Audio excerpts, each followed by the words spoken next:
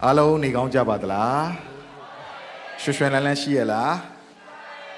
Kuna wasya so dia di niya mapyo doa lobe. Ingay po uchi no mahopu no. So do kupira machine de ingay de tu shini de so yin. Chonado da. Titus Thway so buyan dwe akwen ana apit ha bare no chonado mye dan di niya mapyo ni ja ba no Titus Thway so tai lo myai ton lo myai no lo myai no da lo ya me achi ni li de shi ya. Ado Titus Thway so lo me tu ko dai ga ingay nei la ma tat nai bu no so. Alo shushuan lalan shi me lo yong chi bare online ကနေပါဝင်တက်ရောက်နေတဲ့မိသားစုများပေါ်မှာလည်းဘုရားသခင်ကောင်းချီးမင်္ဂလာတက်ရောက်ပါစေဆိုတော့ဒီနေ့မှာကျွန်တော်တို့အတူတကွာနှုတ်ကပတ်တော်ကိုခံယူပွင့်ရတဲ့ပြင်ဆင်ထားတဲ့နှုတ်ကပတ်တော်ရှိပါတယ်တကယ်ပဲစိတ်လှရှားပါတယ်ဘုရားသခင်ကနှုတ်ကပတ်တော်တွေကနည်းနည်းတဲ့အရာတွေကိုအသင်းတော်ကောင်းကြီးဖြစ်ဖို့ရန်အတွက်ပြင်ဆင်ပြီးတော့မှကျွန်တော်တို့ကိုဝေငှစေတယ်ဖွင့်ပြတယ်ဆိုတော့ကျွန်တော်တောက်လျှောက်ရှေ့မှာဝေငှလာခဲ့တဲ့เนาะအကြောင်းအရာတွေထဲမှာအထူးသဖြင့်ဝေငှခဲ့တဲ့အကြောင်းအရာလေးတွေရှိတယ်အဲ့ဒါကတော့အသင်းတော်နဲ့ဆက်ဆိုင်တဲ့အရာဖြစ်တယ်ဒါကြောင့်မလို့ကျွန်တော်စပြီးဟိုးရင်တွေကဝေငှလာခဲ့တဲ့အရာလေးဒီကလူတွေလည်းမှတ်မိခြင်းမှတ်မိမယ်မမှတ်မိခြင်းလည်းမမှတ်မိဘူးပေါ့နော်ဆိုတော့ဘုရားသခင်ရဲ့အချိန်ကာလနဲ့အသင်းတော်ကြောင်းနောက်ပြီးသူတို့သမီးနဲ့နောက်ဆုံးသောအချိန်ကာလဆိုပြီးအသင်းတော်နဲ့နောက်ဆုံးသောအချိန်ကာလမှာဖြစ်ပျက်လာတဲ့အရာတွေကိုချိတ်ဆက်ပြီးတော့မှဝင်ငှတဲ့အရာတွေကျွန်တော်ဝင်ငှခဲ့ပါတယ်နောက်ပြီးတော့မှကျွန်တော်တို့เนาะဘုရားသခင်တိဆောက်သောအသင်းတော်ဆိုတာဘာလဲဒီဟာနဲ့ပတ်သက်တဲ့အရာလေးကျွန်တော်နှုတ်ကပတ်တော်ဝင်ငှခဲ့ပါတယ်နောက်ကုန်ခဲ့တဲ့လက်တလောလောလောလက်လက်လေးပဲကျွန်တော်ဝင်ငှခဲ့တဲ့အရာကတော့တရဝါ၄ပါးနဲ့အသင်းတော်ဆိုတဲ့အကြောင်းအရာဖြစ်ပါတယ်ဆိုတော့ဒီနေ့မှလည်းပဲဗျာဒိတ်ကျမ်းတွေအကြောင်းအရာနဲ့เนาะဘုရားသခင်ပြင်ဆင်ထားတဲ့တဲတော်ထဲမှာရှိတဲ့ဘုရားရဲ့ဉာဏ်ပညာနဲ့အသင်းတော်ပေါ်မှာဘုရားခင်ပြင်ဆင်ထားတဲ့ဒီယာပေါ်မှာအကျဉ်းစီဒီယာကိုကျွန်တော်တို့ဒီနေ့မှာနှုတ်ကပတ်တော်နဲ့အတူလေ့လာခံယူရမှာဖြစ်ပါတယ်အားလုံးလည်းစိတ်လှရှားနေမယ်လို့ယုံကြည်ပါတယ်အဲ့တော့ဒီနေ့ကျွန်တော်ဝင်ငှခြင်းနဲ့နှုတ်ကပတ်တော်ရဲ့ခေါင်းစဉ်ကမြင်းလေးကောင်နဲ့အသင်းတော်မြင်းလေးကောင်နဲ့အသင်းတော် Four Horsemen and the Church ဆိုဘုရားခင်ပြင်ဆင်ထားတဲ့အသင်းတော်နဲ့မြင်းလေးကောင်ဘာကြောင့်ဒီအကြောင်းအရာကျွန်တော်ဝင်ငှတယ်ဆိုရှေ့လာမယ်တစ်ခေါက်မှာကျွန်တော်ဝင်ငှခြင်းတဲ့အကြောင်းအရာပါလဲဆိုရင်တမန်တော်ဝတ္ထုထဲမှာကနဦးယုံကြည်သူတွေတမန်တော်တွေချခဲ့တဲ့အုတ်မြစ်၄မျိုးရှိပါတယ်အသင်းတော်နဲ့ပတ်သက်ရင်ဒီအုတ်မြစ်၄မျိုးယုံကြည်ခံယူချက်၄မျိုးပေါ်မှာအသင်းတော်ကိုတိဆောက်ရတာဖြစ်တဲ့ကြောင့်အဲ့ဒါကိုနားလည်ဖို့ရန်အတွက်အသင်းမြင်းလေးကောင်ကိုနားလည်ဖို့လိုအပ်တယ်အဲ့တော့ဒါကိုနားလည်နိုင်ဖို့အတွက်ကျွန်တော်ဒီနေ့မှာရှေ့လာမယ်တစ်ခေါက်မှာစပ်ပြီးဝင်ငှမယ်နှုတ်ကပတ်တော်ကိုနားလည်နိုင်ဖို့ foundation အခြေခံအုတ်မြစ်ကိုချတာဖြစ်ပါတယ်ဒါကြောင့်သေချာလေးနားထောင်စေလိုပါတယ်ပြင်းရည်စရာကောင်းသွားပြီးအိတ်ငိုက်သွားရင်တော့မှเนาะစူးစမ်းပြီးမျက်လုံးဖွင့်ပြီးနားထောင်ပါเนาะဒီတော့ကောင်းကြီးဖြစ်လိမ့်မယ်လို့ကျွန်တော်ယုံကြည်ပါတယ်ပြောစရာတွေကအများကြီးရှိတဲ့အတွက်ကြောင့်မြန်ဆန်သွားရအောင်ဟုတ်ပြီအဲ့တော့ဘုရားသခင်ရဲ့အကြံစီတော်ကဘုရားသခင်ကလေသူ့ရဲ့အကြံစီနဲ့သူ့ရဲ့စီမံကိန်းเนาะသူ့ရဲ့အကြံစီသူ့ရဲ့စီမံကိန်းနဲ့သူ့ရဲ့ timing လို့ခေါ်တဲ့အချိန်ကာလကိုထောက်တိုင်၃ခုပေါ်မှာတင်ထားတာဖြစ်တယ်အဲ့တော့ဘာနဲ့တူလဲဆိုရင်ဒီနေရာလေးမှာစတူးလေးပြပေးပါအောင်ခြေ၃ချောင်းထောက်ထားတဲ့စတူးလေးနဲ့တူတယ်ခုံလေးနဲ့တူတယ်ဒီအဝိုင်းလေးကတော့ဘုရားသခင်အကြံစီနဲ့ဘုရားသခင်အချိန်ကာလ God's plan and his timing သူရဲ့အချိန်နဲ့သူရဲ့အကြံစီကိုပေးတော့ထောက်တိုင်၃ခုပေါ်မှာတင်ထားတယ်အဲ့ထောက်တိုင်၃ခုကိုတင်ထားတဲ့အကြောင်းကျွန်တော်ကုန်ခဲ့တဲ့ဘုရားသခင်တိဆောက်သောအသင်းတော်ဆိုတဲ့နှုတ်ကပတ်တော်ထဲမှာတေချာလေးရှင်းထားပါတယ်ဒီနေရာလေးမှာပြန်ပြောခြင်းနဲ့အဲ့၃ခုကဘာလဲဆိုနံပါတ်1ယေရှုခရစ်တော်ဖြစ်တယ်ယေရှုခရစ်တော်ပေါ်မှာဘုရားသခင်သူရဲ့အကြံစီနဲ့သူရဲ့အချိန်ကာလကိုတင်ထားတယ်နောက်တစ်ခုကတော့ဒါကျွန်တော်တို့အားလုံးသိတဲ့ဘုရားသခင်ရဲ့လူမျိုးတော်တွေဖြစ်တဲ့ Israel တိုင်းနိုင်ငံဖြစ်တယ်နော် Israel တိုင်းနိုင်ငံကိုလည်းပဲဘုရားသခင်အကြံစီနဲ့အချိန်ကာလထဲမှာထောက်တိုင်တစ်ခုဖြစ်နေဘုရားသခင်တည်ဆောက်ထားပါတယ်နော်ဒါကို replacement theology လို့ခေါ်တယ်နော် doctrine အခု40လောက်ရှိတဲ့ကြောင့်သင်ဝင်ပြီးလေ့လာရင်ခေါင်းမှုသွားနိုင်တယ်အဲ့တော့ကျွန်တော်ပြောတဲ့ဥစ္စာပဲဒီကနေတော့မှနားထောင်ခံယူပွင့်ရဖြစ်ပါတယ်အဲ့တော့ replacement theology လို့ခေါ်တဲ့ဒီ Israel တိုင်းနိုင်ငံကိုဘုရားသခင် restoration လုပ်တဲ့ပြန်ပြုပြင်တဲ့အရာပေါ်မှာဘုရားသခင်သူ့ရဲ့အကြံစီနဲ့သူ့ရဲ့ timing ကိုတင်ထားတာဖြစ်တယ်နောက်ဆုံးတစ်ခုကဘာလဲဆိုရင် church အသင်းတော်ဖြစ်တယ် hallelujahအသင်းတော်ပေါ်မှာဘုရားသခင်သူ့ရဲ့အကြံစီနဲ့အချိန်ကာလကိုတင်ထားတာဖြစ်တဲ့ကြောင့်သင်ဒီအသင်းတော်မှာပါဝင်ထားမှသာနေအသင်းတော်ဆိုတော့ကိုသင်နားလည်မှသာလေဘုရားရဲ့အကြံစီနဲ့အချိန်ကာလထဲမှာသင်ဝင်ရောက်သွားမှာဖြစ်တယ်။နောက်မှဆိုရင်သင်ကဘုရားရဲ့အကြံစီအချိန်ကာလရဲ့အပြင်ဘက်ကိုထွက်နေတော်သူဖြစ်လိမ့်မယ်။အဲ့တော့အသင်းတော်လို့ပြောပြီးဆိုရင် Universal Church နဲ့ Local Church ရှိနေတယ်။နှစ်ခုရှိနေတယ်ဆိုတော့ကျွန်တော်ပြောသွားတယ်အမှန်မှန်တော့၃ခုပေါ့ဒါပေမဲ့တစ်ခုကတော့ခေတ်အနေထားရပေါ်ပေါက်လာတဲ့အသင်းတော်ဖြစ်တယ်ဒါပေမဲ့နှုတ်ကပတ်တော်ရပြောမယ်ဆိုရင် Universal Church လို့ခေါ်တဲ့တစ်ကမ္ဘာလုံးဆိုင်ရာအသင်းတော်နဲ့နောက်တစ်ခုကတော့ Local Church လို့ခေါ်တဲ့ဒေသနာအသင်းတော်လို့ခေါ်ပါတယ်ဒေသနာအသင်းတော်အားဖြင့်ဘုရားကသူ့ရဲ့အမှုတော်ကိုလှုပ်ဆောင်တယ် So Dinia Machano, a Jechavian Bureau, shade the better Machano, the Rawa Libane, a Dindo, Nabioma, Piagin Disaudo, a Dindo Dema, Ticha, a Tisi Jano, Shimpia Dora Pidrija, Namatanya, Debuso, online, YouTube, Piambi Natama. Then where? Dini no kwado po bi shin nin twa sia jaung phit me kaung ji po phit ba me ai da de ye thap bi jano ti saw bi dini ma win nga phit ba de ai do bhaya thakhin ga tu ye ajansi do ko pyin sin net athe ma athin do di aye ji de akhan kana takhu ne pa win la de athin do lo pyo de kha ma takaba long sanya athin do the di thanara sanya local church ယခုလိုမျိုးကျွန်တော်တို့နေရာဒေသကိုတတ်မှတ်လိုက်တယ်နေရာတစ်ခုကိုတတ်မှတ်လိုက်တယ်နာမည်တစ်ခုကိုတတ်မှတ်လိုက်တဲ့အတူတူကစုယုံတဲ့ assembly ကျွန်တော်တို့စုဝေးတဲ့အရက်ကိုဘုရားသခင်ကအဲ့ဒီအရက်အပြင်အဲ့ဒီအသင်းတော်အပြင်သူ့ရဲ့အကြံစီကိုအကောင့်ထဲပေါ်တာဖြစ်တဲ့ကြောင့်သင်ကဘုရားရဲ့အကြံစီတော်နဲ့ဘုရားရဲ့အချိန်ကာလကိုနားလည်ခြင်းနဲ့ပါသွားခြင်းနဲ့ဆိုရင်အသင်းတော်နဲ့ချိတ်ဆက်ထားဖို့အရင်ရည်ကြည့်ပါတယ်အာမင်အဲ့တော့ဒီနေ့ဒီအသင်းတော်ထဲမှာဘုရားခင်ပြင်ဆင်ခြင်းတဲ့အရာကဒီနေရာမှာလက်ဝါးကားတိုင်းနေလည်းမဟုတ်ဘူးအသင်းတော်ရဲ့ရုပ်ထွက်လာဖို့ရန်အတွက်ပြင်ဆင်ထားတဲ့ like ကားတွေလည်းမဟုတ်ဘူးကလကားတွေလည်းမဟုတ်ဘူးခုံသုံးခုံလည်းမဟုတ်ဘူးတီးတဲ့ပုံစံတွေဆိုတဲ့ပုံစံတွေလည်းမဟုတ်ဘူးဒီလေးပဲလေးရန်ကာယံထားတဲ့နေရာတစ်ခုထက်တာလွန်သောအကြောင်းအရာဖြစ်တယ်ဟာလေလုယာဘုရားခင်တည်ဆောက်လို့သောအသင်းတော်ယေရှုခရစ်တော်တည်ဆောက်သောအသင်းတော်ကခရစ်တော်ရဲ့နှလုံးသားတရားရဲ့ဖြစ်တယ်ရင်ခုန်ရတော့အရက်ဖြစ်တယ်ဘယ်လောက်တောင်ရင်ခုန်လဲသူ့အသက်နဲ့လဲပြီးတော့မှချစ်ပြီးတော့မှရွေးနှုတ်တဲ့အသင်းတော်ဖြစ်တဲ့ကြောင့်ဘုရားကသူ့ရဲ့နှလုံးသားဖြစ်တယ်အသင်းတော်ဆိုတာကဘုရားခင်နှလုံးသားခရစ်တော်ရဲ့နှလုံးသားတရားအရက်ကအသင်းတော်ဖြစ်တယ်အာမင်နောက်တစ်ခုကခရစ်တော်ရဲ့အခွင့်အာဏာတည်သောအရက်ဖြစ်တယ်ခရစ်တော်ရဲ့အခွင့်အာဏာနဲ့အလုပ်လုပ်တဲ့အရက်ဖြစ်တယ်ခရစ်တော်ရဲ့တကိုးအခွင့်အာဏာမရှိဘူးဆိုအဲ့ဒါအသင်းတော်လို့ခေါ်လို့မရဘူးအဲ့ဒါကိုလူမှုအဖွဲ့အစည်းလို့ခေါ်တယ်အဖွဲ့အစည်းနဲ့အသင်းတော်နဲ့အရန်ကွာတယ်ဘယ်နေရာမှာကွာသွားလဲတကိုးနမိတ်လက္ခဏာနဲ့အခွင့်အာဏာခရစ်တော်ရဲ့အခွင့်အာဏာခရစ်တော်ရဲ့တကိုးထင်ရှားသောအရာဖြစ်ကိုဖြစ်ရမယ်ယခုရှေ့လာမယ်တလမှာဒါ Kings and Prophets Prophetic Sermon Series ကိုကျွန်တော်တို့ဂျာမှာဖြစ်တယ်ဒေချာနားထောင်ပါဒေချာခံယူပါဘာကြောင့်လဲတင်းသက်တော်မှာဘုရားရဲ့တကိုးရဖို့အရန်ရေးကြည့်တယ်ဟာလေလုယအသင်းတော်နဲ့ဘုရားသခင်ကအဲ့လိုလုပ်တာဖြစ်တယ်နောက်ဘုရားသခင်ရဲ့ဉာဏ်ပညာထင်ရှားသောအရာဖြစ်တယ်တချို့အသင်းတော်တွေကြည်လိုက်ရင်ပုံစံမျိုးစုံတွေ့ရပါလိမ့်မယ်တချို့အသင်းတော်ကယေရှုခရစ်တော်ရဲ့အသက်ကိုတော့အရန်ပြောကြတယ်ဒါပေမဲ့ခရစ်တော်ရဲ့တကိုးအခွင့်အာဏာကြောင့်ပြောလာပြီဆိုလက်မခံတဲ့အသင်းတော်တွေရှိတယ်သူတို့စီမှာခရစ်တော်ရဲ့တကိုးအခွင့်အာဏာကိုမတွေ့ရဘူးတချို့ကြောင့်လည်းအဲ့တကိုးဘိတ်သိက်ကြောင့်အရန်ပြောတာပဲအရန်သွန်တယ်အရန်ပြောတယ်ကင်ဆွဲတာတကိုးဘိတ်သိက်ရှိကိုရှိရတယ်ဒါပေမဲ့သူတို့စီမှာဘာမတွေ့ရဘူးလဲဆိုရင်ခရစ်တော်ရဲ့စိတ်တော်ကိုသူတို့ရဲ့အသင်းတော်မှာမတွေ့ရဘူးတယောက်တယောက်မချစ်နိုင်ဘူးသူပိတ်သိက်ကိုပိတ်သိက်ပြိုင်ဆိုင်နေတယ်အမှုတော်စင်ဆောင်ချင်းချင်းတိုက်ခိုက်ကြတယ်အသင်းသူအသင်းသားချင်းချင်းအတင်းပြောကြတယ်တယောက်တယောက်မစီလုံးမငြင်ညွတ်ပဲဖခင်ရဲ့ချစ်ချင်းမြတ်တာပျောက်ဆုံးတဲ့အသင်းတော်တွေလည်းကျွန်တော်တို့ရဲ့အနာမှာတွေ့ရတယ်နောက်တချို့အသင်းတော်တွေကတကူလည်းရှိတယ်ဘိတ်သိက်လည်းရှိတယ်ဒါပေမဲ့ဘာမတွေ့ရဘူးလဲဆိုရင်ယေရှုခရစ်တော်ဖခင်သခင်ရဲ့ဉာဏ်ပညာကိုအသင်းတော်မှာမတွေ့ရပြန်ဘူးတကယ်တော့အသင်းတော်ဆိုဖခင်ရဲ့ဉာဏ်ပညာထင်ရှားရတော့ရဖြစ်တယ်ဟာလေလုယလူရဲ့ဉာဏ်ပညာနဲ့တိဆောက်သောအရာမှာဘုရားအလုံးမလုံးချင်ဘူးဘုရားကသူ့ရဲ့ဉာဏ်ပညာနဲ့အသင်းတော်ကိုတိဆောက်တာဖြစ်တယ်ဟာလေလုယတန်ရှင်သောဝိညာဉ်တော်ရဲ့နောက်ဆုံးသောအချိန်ကာလမှာရိတ်သိမ်းခြင်းတွေပြင်ဆင်သောအရက်ကလည်းအသင်းတော်ဖြစ်တယ်အသင်းတော်ဖြစ်ပြီးအင်ဝလီကိုစိတ်ဝင်စားဘူးဆိုရင်အသင်းတော်ဖြစ်ပြီးရိတ်သိမ်းခြင်းထဲမှာမပါဝင်ဘူးဆိုရင်အသင်းတော်ဖြစ်ပြီးတော့မှနော်ပျောက်ဆုံးဝိညာဉ်တွေအတွက်တောက်လောင်ခြင်းမရှိဘူးဆိုရင်အဲ့ဒါကဘုရားကတိဆောက်ခြင်းတဲ့အသင်းတော်မဟုတ်ဘူးဆိုတော့ဒီຢာနဲ့ပတ်သက်တဲ့အသေးစိတ်ကိုကျွန်တော်ရှေ့တစ်ခေါက်မှာပြောပြီးဖြစ်တဲ့ကြောင့်ဒီလောက်မှာပဲရမယ်โอเคအဲ့တော့ဒီနေ့မှာကျွန်တော်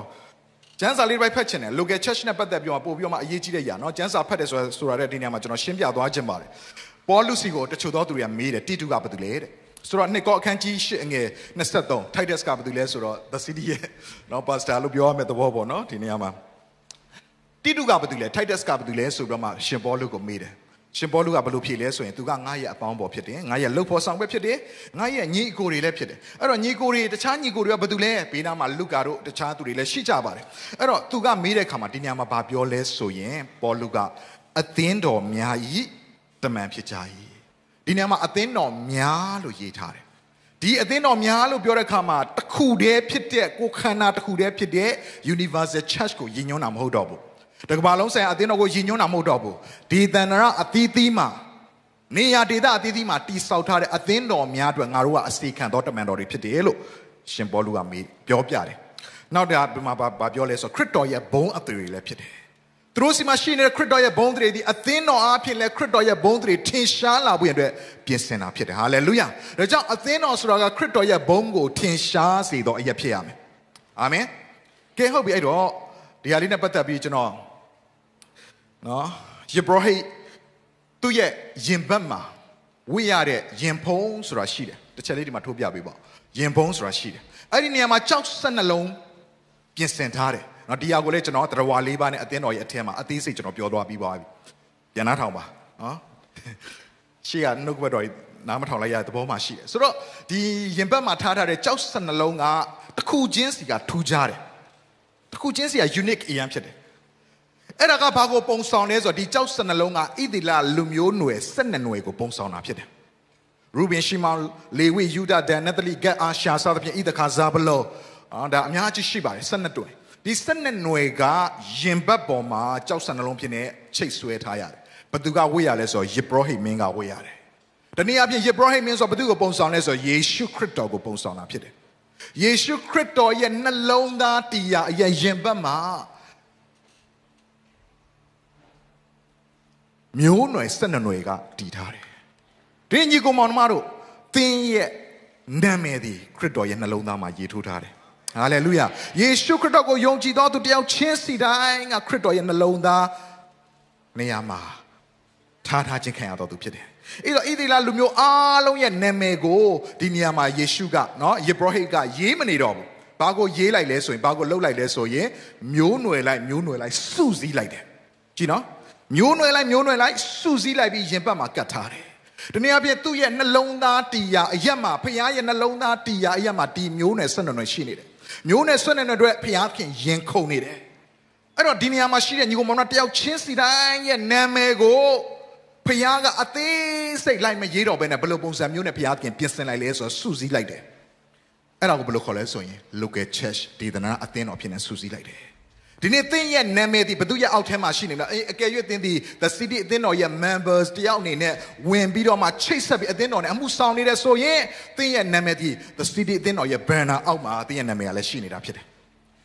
အာမင်ကျွန်တော်ပြောတာသဘောပေါက်ရဲ့လားဣသရေလလူမျိုးသိန်းနဲ့တန်းနဲ့ချီနေတဲ့အရာကိုမရေးတော့ဘူး12နွယ်ကိုစုစည်းလိုက်ပြီးတော့မှအစုလိုက်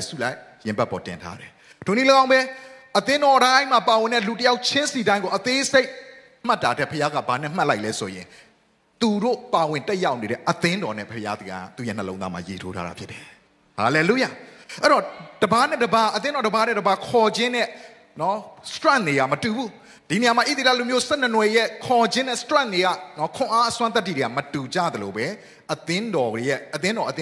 ခေါ်ခြင်းနဲ့ strength ခွန်အားတွေကမတူကြဘူးကျွန်တော် the series အသင်းတော်တွေဖခင်ခေါ်တဲ့ခေါ်ခြင်းခွန်အားအစွမ်းတတ္တိကတခြားအသင်းတော်တွေကကွဲပြားလိမ့်မယ်ဒါပေမဲ့ဘုရားကရှေ့မှာ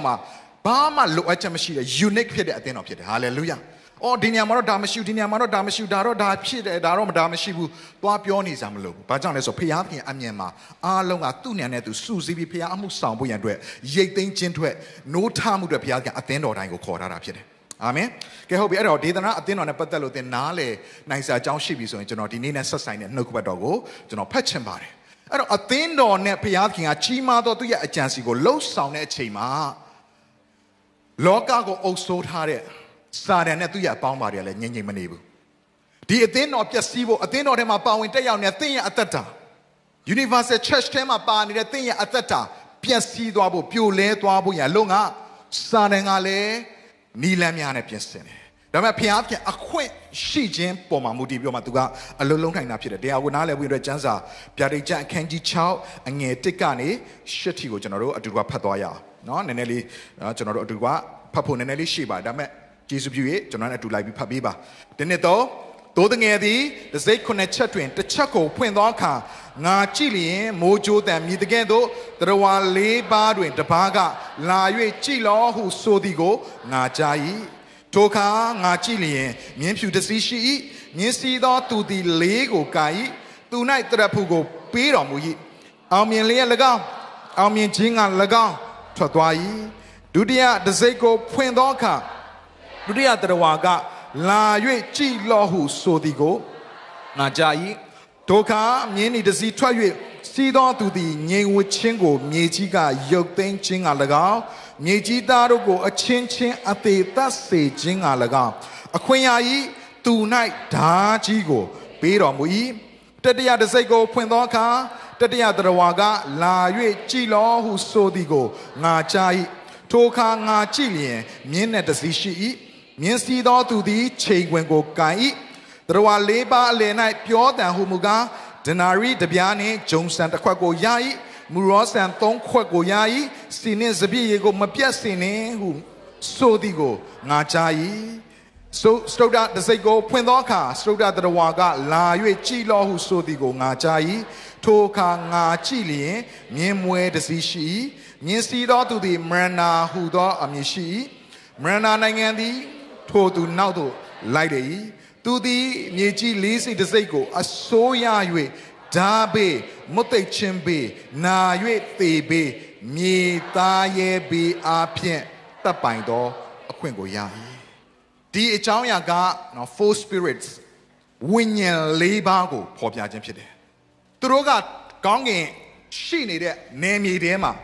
မြေကြီးပေါ်မှာနေတဲ့သူမဟုတ်ဘူးကောင်းကင်နယ်မြေထဲမှာနေတဲ့သူတွေဖြစ်တယ်အဲ့ဒါကိုကျမ်းစာထဲမှာ principalities လို့ခေါ်တယ်အထွတ်မြတ်အာဏာစက်များလို့သုံးပါတယ်သူတို့ကဒီနေရာမှာရှိနေတယ်အခွင့်ပေးလိုက်တဲ့အခါမှာဘုရားကအခွင့်ပေးလိုက်တယ်ဘုရားစေလွတ်တာမဟုတ်ဘူး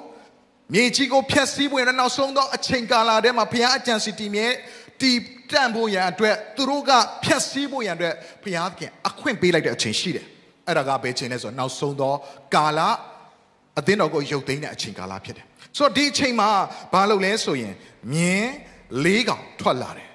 မြင်းနဲ့မြင်းစီးရဲ့သူတွေပါလာတယ်အဲ့တော့နော်ပထမဦးဆုံးတွေးရတဲ့အရာကမြင်းဖြူဖြစ်တယ်တစ်ချက်လေးထိုးပြပေးပါမြင်းဖြူဖြစ်တယ်မြင်းဖြူကင်သောသူရဲ့လက်ထဲမှာဘာကိုကင်ထားလဲဆိုရင်လေးကိုကင်ထားတယ်ဒါပေမဲ့ဒီနေရာမှာမြားမပါဘူးလေးကိုပဲကင်ထားတယ်မြားမပါလာဘူးဇာလေးကိုမှတ်ထားပေးပါခဏနေအဲ့ဒါကိုပြန်ပြောပါမယ်လေးကိုကင်ထားတယ်မြင်းဖြူတစ်စီးစီးလာတယ်သူကတဲ့အောင်ချင်းက၎င်းအောင်မြင်ချင်းက၎င်းထွက်သွားတယ်ဆိုတော့ဘာကိုအောင်လဲဆိုတော့ဒီနေရာမှာမရေးထားဘူးကဲနောက်တစ်ခုထပ်ပြီးတော့မှတွေ့ရတဲ့အရာကဒုတိယတစ်စိတ်ဖွင့်တဲ့အခါမှာမြင်းနီတစ်စီးထွက်လာတယ်အဲ့မြင်းနီတစ်စိတ်ရဲ့လက်ထဲမှာမြင်းနီစီးတဲ့သူရဲ့လက်ထဲမှာဘာကိုကင်ထားလဲဆိုတော့ကြီးမားသောဓာအကြီးကြီးကိုကင်ထားတယ်နော်ငကနိုင်ဓာတို့တိန်လွှာဓာတို့မဟုတ်ဘူးပေါ့နော်ဓာကြီးကင်ထားအဲ့ဓာနဲ့ထွက်လာသောသူကဘာလို့တော့အခွင့်ကိုရလဲဆိုရင်မြေကြီးပေါ်မှာကြီးစွာသောနော်ဒါပဏိပခတွေနော်ပြိုကွဲခြင်းတွေတယောက်နဲ့တယောက်ရန်လိုခြင်းတွေတက်ဖြတ်ခြင်းတွေနဲ့ကြီးစွာသောစစ်ပွဲကိုဖော်ဆောင်မဲ့ဝိညာဉ်ဖြစ်တယ်နောက်တစ်ခုကတော့နောက်တကောင်ကတော့ဒါတတိယတစ်စိတ်ကိုဖွင့်တဲ့အခါမှာမြင်းနဲ့တစ်စီထွက်လာတယ်သူကတော့ချိန်ခွင်ကိုကင်ပြီးထွက်လာတယ်ဆိုတော့ဒါကချိန်ခွင်လို့ပြောပြီးဆိုရင်ဒါကဒါစီးပွားရေးနော်ဒါဒီယာကိုဆိုလိုခြင်းဖြစ်တယ်ဆိုတော့ဒီယာနဲ့ပတ်သက်ပြီးတော့သူကဘာကိုလုတ်ပိုင်ခွင့်ရှိလဲဆိုရင်ကြီးစွာသောအစာရေစာခေါင်းပါခြင်းကိုလှုပ်ဆောင်မဲ့ဝိညာဉ်ဖြစ်တယ် principalities ဖြစ်တယ်ဝိညာဉ်ဖြစ်တယ်သူကမြေကြီးပေါ်မှာအစာရေစာခေါင်းပါဖို့ရန်အတွက်ပြင်ဆင်တယ်အခုလည်းကျွန်တော်တို့နော်ခုနကဖတ်သွားတဲ့အခါမှာစစ်နဲ့သက်ဆိုင်တဲ့အရာတွေခဏကျွန်တော်ကြားရတယ်အခုလည်းကျွန်တော်တို့ရဲ့နိုင်ငံမှာလည်းတရားတွေခဏမြင်တွေ့နေရတယ်ဆိုတော့အခုအစာရေစာခေါင်းပါခြင်းနဲ့ပြောမယ်ဆိုရင်ကျွန်တော်တို့ရဲ့နိုင်ငံမှာပြင်လေတွေ့နေရအရင်တော့ကျွန်တော်တို့စားတဲ့ဆန်ဆိုရင်3000ပဲတအိတ်ကို3000နဲ့ဝယ်လို့ရတယ်အခုကျတော့အဲ့3000တန်ဆန်အိတ်က1,200,000ဖြစ်သွားပြီတိတ်မကြလိုက်ဘူးနော်ခဏလေးအချိန်လေးခဏလေးအတွင်းမှာဈေးကအိုးအများကြီးတက်သွားပြီအစာရေစာခေါင်းပါခြင်းကိုဥတီလာတယ်အခုတကယ်စပားတွေစိုက်တဲ့နေရာတွေမှာမငြိမ်မဝဲမှုတွေရှိတဲ့အတွက်ကြောင့်စပားမစိုက်နိုင်တဲ့အတွက်ကြောင့်သိကြတဲ့ရှေ့နှစ်ဆိုပိုဆိုးလိမ့်မယ်1,000,000နဲ့ဝယ်လို့ရတဲ့ဆန်အိတ်တင်ဒီနေ့မှမဝယ်ထားဘူးဆိုရင်ကျွန်တော်ဆန်ရောင်းဝယ်ရေးလုပ်နေတာမဟုတ်ဘူးနော်နောက်နှစ်မှာ2,000,000လောက်နဲ့တင်စားရလိမ့်မယ်မလွယ်ဘူးရတဲ့လစာနဲ့ရတဲ့ငွေကြေးကလည်းရဖို့အရန်ခက်တယ်သုံးလိုက်ရင်လည်းအကုန်လုံး black ဆိုနော်ခုနေမြင်ညပြောက်ဆိုတာကဝိညာဉ်အသက်တာမပြောတော့ဘဲနဲ့တခါတည်းပတ်စံမှာပါလာတဲ့သဘောမှရှိတယ်လစာထုတ်လာညနေပြောင်းသွားပြီတော်တော်လေးကိုကုန်စည်နှုန်းတွေမြင်မာတဲ့အခြေအနေရှိတယ်မြင်းအနက်ကချိန်ခွင်ကင်ပြီးတော့မှဆင်းလာတယ်ဆိုတော့တွေ့ရတယ်နောက်ထပ်မြင်းတစ်စီးကတော့မြင်းမွဲလို့ရေးတယ်နော်မြင်းမွဲလို့ပြောတယ် pale horse လို့အင်္ဂလိပ်စကားလုံးမှာသုံးတယ် pale horse ဆိုတဲ့သဘောတရားဘာလဲဆိုရင်သူကလူသေးတွေကိုပတိနဲ့ပတ်ရင်မြုပ်လိုက်ပြီဆိုရင်တိတ်မကြခင်မှာ2ရက်3ရက်အတွင်းမှာလူရဲ့အသားရည်ကစိမ့်ပုတ်ရောင်ဘက်ကိုရောက်သွားတယ်အစိမ့်နဲ့ရင်ညှိတက်ပြီးတော့မှမှုထားတဲ့ အသားရောင်ပေါ့ same နဲ့အပတ် same boat same မွဲအဲ့ဘက်ကိုရောက်သွားတယ်ဒါကိုဆိုလိုတဲ့ဖြစ်တယ်မြန်မာစကားနဲ့ရေးထားတော့မြင်းမွဲလို့သုံးထားတယ်သူကအစိမ်းပုတ်ရောင်ဖြစ်တယ်နော်ဆိုတော့ဒီဟာကသူကကြတော့အသက်ကိုတက်ရတော့အခွင့်ကိုရရှိတယ်ဆိုတော့ဒီဟာနဲ့ပတ်သက်ပြီးတော့ဗျာဒိတ်ချန်ခန်းကြီး6နဲ့ဆက်လင်းပြီးတော့မှချိတ်ဆက်ထားတဲ့နောက်ထပ်ကျမ်းစာတစ်ပိုက်ရှိတယ်အဲ့ဒါကတော့ယေရှုကိုယ်တိုင်နောက်ဆုံးသောအချိန်ကာလမှာဘာဖြစ်လာမလဲလို့ပြောတဲ့အကြောင်းအရာဖြစ်တယ်နောက်ဆုံးသောအချိန်ကာလနဲ့သူတို့သမီးနဲ့နောက်ဆုံးသောအချိန်ကာလဆိုတရားဟောချက်ထဲမှာကျွန်တော်အဲ့ဒီအရာကိုအသေးချာလေးပြောပါတယ်ဒီနေ့အဲ့ဒါလေးကိုနည်းနည်းလေးပြန်ပြီးပြောပြခြင်းနဲ့မဿဲခန်းကြီး24အငယ်3ကနေ9မှာနော်ယေရှုစီတပည့်တော်တွေကလာပြီးနောက်ဆုံးသောအချိန်ကာလမှာဘာပုပ္ပနမိတ်ဖြစ်မလဲလို့မိမလို့ပြောတဲ့အခါမှာဒီနေရာလေးမှာအချက်လေးတွေထိုးပြပေးပါယေရှုကဘာပြောလဲဆိုရင်သင်တို့ကိုဘယ်သူမျှမလဲဖျားစေခြင်းကတတိပြုပါတဲ့အများသောသူတို့ကငါကခရစ်တော်ဖြစ်တယ်ဆိုပြီးငါအယောင်ဆောင်ပြီးတော့မှလူတွေကိုလှည့်ဖျားမယ်တဲ့အဲ့တော့ပထမဦးဆုံးတွေ့ရမယ့်အရာက false Christ ခရစ်တော်အတုဖြစ်တယ်တနည်းအားဖြင့် false teaching မှားယွင်းသောဩဝါဒနောက်ဆုံးသောအချိန်ကာလမှာပေါ်လာမယ်မှားယွင်းသောဩဝါဒကဲနောက်တစ်ခုကဘာလဲဆိုရင်စစ်တိုက်ချင်းက၎င်းနဲ့စစ်တိုက်အပ်သောသတင်းစကားကိုကြားရလိမ့်မယ်ဒါပေမဲ့တုံ့လုံးချင်းမရှိစေခြင်းကတတိပြုပါတဲ့ဒါဆိုရင်စစ်တိုက်ချင်းကြောင်းအောင်တွေ့ရတယ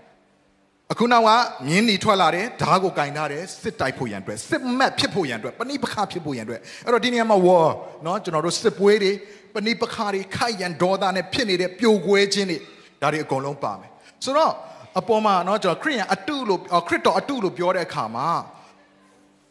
Antichrist ဆိုတဲ့เนาะခရစ်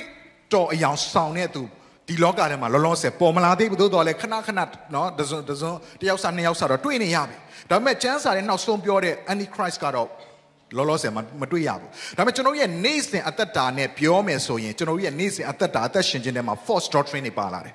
ကျွန်တော်ကြားနေတဲ့နှုတ်ကပတ်တော်ထဲမှာ false doctrine တွေပါလာတယ်မှားယွင်းသောဩဝါဒတမန်တရားနဲ့မညီတဲ့ဩဝါဒတွေပါလာတယ်ဘယ်ထဲထိရောက်လာလဲဆိုရင်ကျမ်းစာကျောင်းတွေထဲထိရောက်လာတယ်ကျွန်တော်နဲ့အရင်ဒီဆုံးကျွန်တော်ရဲ့အနားမှာရှိနေတဲ့တငယ်ချင်းတွေတက်ရောက်တဲ့ကျောင်းမြန်မာနိုင်ငံမှာနာမည်ကြီးကျောင်းပါပဲကျမ်းစာကျောင်းမှာဘာသင်လဲသိလားလူတိုင်းကတဲ့ဆရာကြီးသင်တဲ့ပုံစံပြောပြမယ်လူတိုင်းက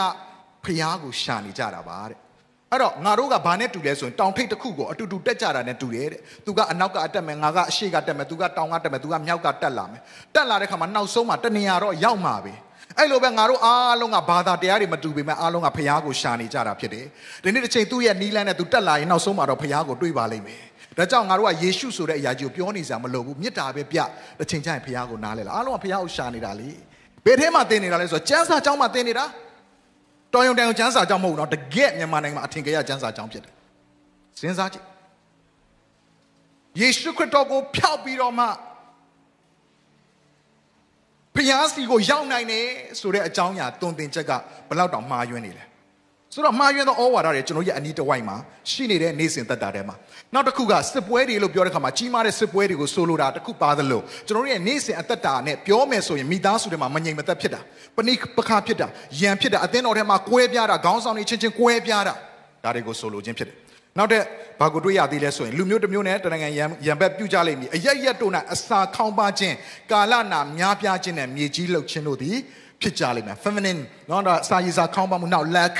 ကျွန်တော်ရဲ့နေ့စဉ်သက်တာဆိုပြက်လက်မှုပေါ့သင်ရဲ့ဉာဏ်ပညာပြက်လက်မယ်ခွန်အားစွမ်းတတိပြက်လက်တာငွေကြေးပြက်လက်တာဒါတွေပါလိမ့်မယ်ကျွန်တော်ရဲ့နေ့စဉ်သက်တာအတွက်ဆိုရင်အစာရေးစာခေါင်းပါခြင်းတွေရောက်လာလိမ့်မယ်နိုင်ငံမှာနော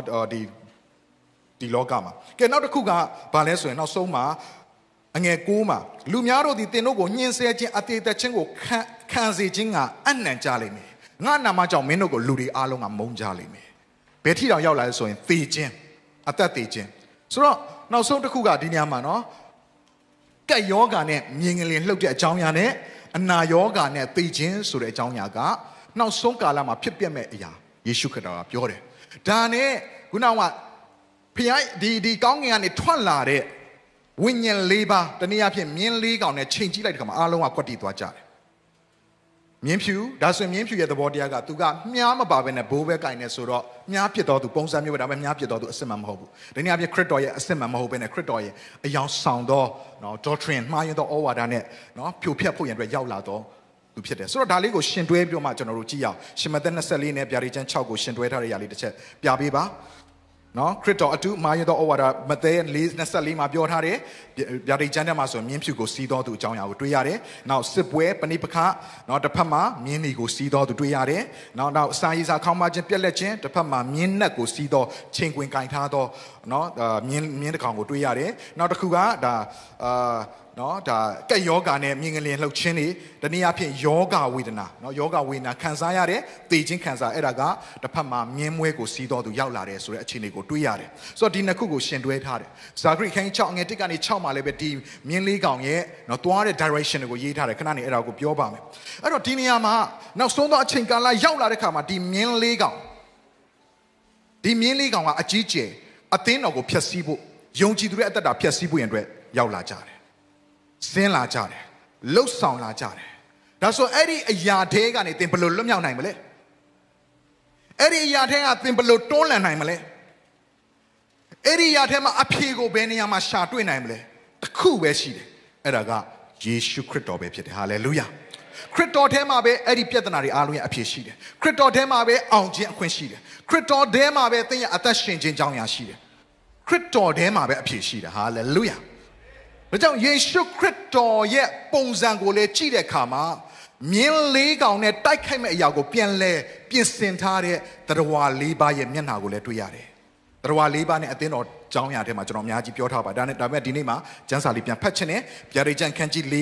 6ကနေ9မှာပလင်တော်ရှေ့၌၎င်းကြောက်တလင်းနှင့်တူသောဖန်ရည်ကန်ရှိပလင်တော်ဤအတွင်း၌၎င်းပဝင်းကျင်၌၎င်းမျက်စိနှင့်တကိုယ်လုံးပြည့်သောတရား၄ပါးရှိပရမတရားသည်ရှင်သေးနှင့်တူ၏ဒုတိယတရားသည်နွားတငယ်နှင့်တူ၏တတိယတရားသည်လူမျက်နှာရှိစရုဒ္ဓတရားသည်ပြန်လျက်ရှိသောရွှေလင်းသားနှင့်တူ၏အဲ့တော့ဒီအကြောင်းအရာကဘာနဲ့ပြန်ပြီးချိတ်ဆက်ထားလဲဆိုရင်ကျွန်တော်တို့ယေရှုခရစ်တော်ရဲ့သက်တော်စဉ်ယေရှုခရစ်တော်ဒီလောကမှာမှုဆောင်ခြင်းနဲ့သက်ဆိုင်ပြီးခရစ်တော်ကိုဖော်ပြထားတဲ့ကျမ်းစာ၄စာဆောင်နဲ့တွားပြောမှကိုက်ညီတယ်ဆိုတော့တွေ့ရတယ်။ရှင်မဿဲရှင်လုကာရှင်မာကုရှင်လုကာရှင်ယောဟန်ခရစ်ဝင်ဒီခရစ်ဝင်၄ကျမ်းကိုကျွန်တော်တို့တွေ့ရတယ်။အဲ့ဒီခရစ်ဝင်၄ကျမ်းစလုံးကနံပါတ်1စပြီးတွေ့ရတဲ့အရာကဘာလဲဆိုတော့ရှင်မဿဲခရစ်ဝင်ဖြစ်တယ်။အဲ့တော့ဒီနေရာမှာတရား၄ပါးရဲ့မျက်နှာလေးတစ်ချက်လောက်ထုတ်ပြပေးပါဒီကနေ့ပတ်သက်ပြီးတော့မှနော်ဒီဇာခရိအခန်းကြီး6ငယ်1ကနေ6မှာသူကဒီနေရာလေးမှာကျမ်းစာလေးဖတ်ချင်တယ်ယေဇကျေလအခန်းကြီး1အငယ်10ကိုထိုးပြပေးပါယေဇကျေလအခန်းကြီး1အငယ်10မျက်နှာအစင်းတဏ္ဍာဟူမူကားတရား၄ပါးတို့သည်လက်ရာဘက်၌လူမျက်နှာရှင်သေးမျက်နှာနှင့်၎င်းလက်ဝဲဘက်၌နွားမျက်နှာရွှေလင်းတမျက်နှာနှင့်၎င်းပြည့်စုံကြ၏အဲ့တော့ဒီနေရာမှာမြန်မာလိုကတော့တရားတို့သည်လက်ရာဘက်၌လူမျက်နှာလို့ရေးပေးမယ်အင်္ဂလိပ်ကျမ်းစာထဲမှာနော် each heart the face of man လို့ရေးထားတယ်ခေါင်းတိုင်းမှာ၄ပါးရဲ့ခေါင်းတိုင်းမှာလူခေါင်းကိုပါတယ်အဲ့တော့လူရဲ့မျက်နှာကိုတည်ပြီးတော့မှနော်ရှင်တွဲပြီးမှကြည့်တဲ့အခါမှာအခုလိုဒီနေရာမှာပုံလေးပြပေးပါအောင်နော်ကျွန်တော်တို့ခလဲမှာလူမျက်နှာညာဘက်မှာအရှိတ်ဘက်မှာ sorry ဒါတောင်အရှိတ်ဘက်မှာရှင်သေးမျက်နှာအနောက်ဘက်မှာဒါနွားမျက်နှာဟိုဘက်တစ်ဖက်ချမ်းเนาะကျွန်တော်တို့မြောက်ရက်မှာတိမ်ငှက်ရဲ့မျက်နှာရွှေလင်းသားရဲ့မျက်နှာဆိုတော့ဒီမျက်နှာ၄မျိုးရှိတော့တရားလေးပါဆိုတော့ဒီတရား၄ပါးရဲ့မျက်နှာကဘာကိုဖော်ပြလဲဆိုရင်ယေရှုခရစ်တော်ရဲ့ဖြစ်ခြင်းကိုဖော်ပြတယ်ယေရှုခရစ်တော်ကိုရှမသက်ခရစ်ဝင်ကဘယ်လိုရေးထားလဲဆိုရင်ယေရှုခရစ်တော်သည်ရှင်ပြန်ဖြစ်တယ် He is king ရှင်ပြန်ဖြစ်တယ်ဒါကြောင့်နိုင်ငံတော်နဲ့ဆိုင်တဲ့အကြောင်းအရာရှင်မသက်ထဲမှာအများကြီးတွေ့ရတယ်။ကောင်းကင်နိုင်ငံတော်တည်လို့နေပြီ။နောင်တရကြလော့။ကောင်းကင်နိုင်ငံတော်နဲ့ဆက်ဆိုင်တဲ့အရာမင်းတို့ရဲ့လက်ထဲမှာရှိတယ်တဲ့လက်တကမ်းမှာပဲရှိတယ်ကောင်းကင်နိုင်ငံတော်ကယေရှုခရစ်တော်ကတစ်ချိန်လုံးရှင်ဘုရင်ဖြစ်ကြောင်းနိုင်ငံတော်ဆိုတာရှိကြောင်းနိုင်ငံတော်တည်ထောင်နေပြီဖြစ်ကြောင်းမင်းတို့ရဲ့နှလုံးသားထဲမှာနိုင်ငံတော်တည်ရမှာဖြစ်ကြောင်းအမြဲတမ်းပြောတယ်။ဆိုတော့ရှင်မသက်သည်ယေရှုခရစ်တော်ရဲ့ရှင်ဘုရင်ဖြစ်ခြင်းတနည်းအားဖြင့်ရှင်ဘုရင်လို့ပြောတဲ့အခါမှာ lion ရှင်သေးကတောဘုရင်ရှင်ဘုရင်ဖြစ်တဲ့ဆိုတော့ရှင်သေးကိုပုံဆောင်တယ်။နောက်ဒုတိယစာဆောင်နော်ရှင်မာကုခရစ်ဝင်ကတော့ရှင်မာကုခရစ်ဝင်ကအရန်ထူးဆန်းတယ်။သူကတော့တိုးတစ်လစ်ဖြစ်တယ်။စလာကလေးကပရမ chapter 1အခန်းကြီး1မှာကလေးကဘာတွေလာပြီလဲဆိုရင်နော်အများဆုံးတွေ့ရတယ် immediately ချက်ချင်းနော်ထိုခဏချင်းတွင်လင်းမြန်စသဖြင့်အဲ့ဒီ immediately နဲ့နော်ဒါလင်းမြန်ဖြစ်တဲ့အရာတွေဒါတွေကိုရေးထားတယ်တနည်းအားဖြင့်ဘယ်နေရာမှာလှည့်မြန်တယ်လဲဆိုရင်အမှုဆောင်ခြင်းနဲ့သက်ဆိုင်တဲ့အကြောင်းအရာကိုရှင်မာကုခရစ်ဝင်ကဖော်ပြတယ်တနည်းအားဖြင့်ယေရှုခရစ်တော်သည်အစေခံတော်သူဖြစ်တယ်အစေခံခြင်းဆိုတဲ့အရာနဲ့ပတ်သက်ရင်နွားကိုပုံဆောင်တယ် ox ကိုပုံဆောင်တယ် ယေရှုခရစ်တော်သည်အစီခံတော်သူဖြစ်တယ်ဆိုတော့ရှင်မာကုကဖော်ပြတယ်နောက်တဲ့တရားရဲ့တပါးကဘာဖြစ်လဲဆိုရင်လူမျက်နှာဖြစ်တယ်ဆိုတော့ရှင်မသက်ပြီးရှင်မာကုပြီးတော့မှရှင်လုကာကိုရောက်လာတဲ့အခါမှာရှင်လုကာကဘာကိုဖော်ပြလဲဆိုရင်ဖခင်သခင်ဒီ son of man လူသားဖြစ်တယ်တရားရာခိုင်နှုန်းဖခင်ဖြစ်တယ်ဒါပေမဲ့နောက်ထပ်တရားရာခိုင်နှုန်းလူသားဖြစ်တယ်ဆိုတဲ့အရာကိုဖော်ပြထားတယ်လူသားလို့ပြောပြီးဆိုရင်ကျွန်တော်တရား၄ပါးနဲ့အသင်းတော်အကြောင်းဝင်ငါထဲမှာပြောခဲ့ပြီးပါပြီဂျေဇုတော်ကိုပုံဆောင်တာဖြစ်တယ်လူအနေနဲ့မတတ်နိုင်ဒါပေမဲ့ယေရှုခရစ်တော်ရဲ့ဂျေဇုတော်ကကျွန်တော်တို့အတွက်လုံလောက်တယ်ဆိုတဲ့အရာကိုဖော်ပြခြင်းဖြစ်တယ်လူသားနောက်ဆုံးတစ်ခုကဘာလဲဆိုရင်ဒါရှင်ယောဟန်ခရစ်ဝင်ကဘာကိုဖော်ပြလဲဆိုယေရှုခရစ်တော်ဒီဖခင်သားတော်ဖြစ်တယ်ဖခင်ဖြစ်တယ်ဆိုတဲ့အရာကိုဖော်ပြတယ် eagle မုန်တိုင်းဒီအထက်မှာပြန်တန်းတော့ကောင်းကင်အမြင့်ဆုံးမှာပြန်တန်းတော့သူဖြစ်တယ်ဖျားဖြစ်တယ်ဆိုတဲ့အကြောင်းအရာကိုဖော်ပြတယ်ဆိုတော့ဒီတရား၄ပါးကိုကျွန်တော်တို့နော်ဒီရှင်မသက်ရှင်လုကာရှင်ယောဟန်နော်ဒီຢာတွေနဲ့ချိတ်ဆက်ပြီးဖော်ပြတယ်ဒီနေရာလေးမှာတွေ့ရပါလိမ့်မယ်အရှိအရက်အနောက်အရက်တောင်အရက်မြောက်အရက်ဆိုတဲ့ຢာဘာကြောင့်ကျွန်တော်ဒီနေရာမှာရေးထားလဲဆိုရင်တေးတော်နဲ့ရှင်ပြီးပြောပြခြင်းလို့ဖြစ်တယ်ဂျေဇုရဲ့တေးတော်နဲ့ရှင်ထားတဲ့ပုံလေးပြပေးပါဦးဆိုတော့ဒီတရား၄ပါးရဲ့အနေထားနဲ့တေးတော်နဲ့ဘုရားသခင်ကပြင်ဆင်ထားတယ်ဆိုတော့တေးတော်ဆိုတဲ့ပြောတဲ့အခါမှာအသင်းတော်ကိုလည်းပုံဆောင်ခြင်းဖြစ်တယ်ဘာကြောင့်လဲဆိုရင်အသင်းတော်ထဲမှာဘုရားသခင်ပြင်ဆင်တဲ့အရာတွေသူ့ရဲ့ဘုန်းတော်ထင်ရှားဖို့ဖြစ်တယ်တဲတော်ကိုပြင်ဆင်တဲ့အခါမှာလည်းပဲဘုရားကတဲတော်ထဲမှာရှိသောတစားအားလုံးကအသုံးပြုရတဲ့တစားပလာတွေအားလုံးကခရစ်တော်ကိုပဲယဉ်ညွှန်းတာဖြစ်တယ